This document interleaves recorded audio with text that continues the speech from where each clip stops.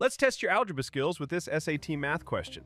We have x minus 5 into x plus 3 is equal to x plus 2 whole square.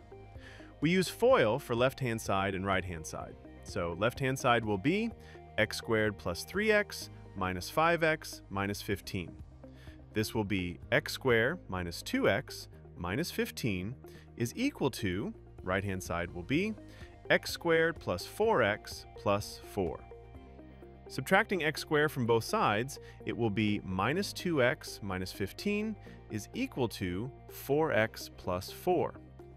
Combining like terms, minus 2x minus 4x is equal to 4 plus 15. This will be minus 6x is equal to 19. Then x will be minus 19 upon 6. This is our answer. The correct option is A. Want more step-by-step solutions? Subscribe!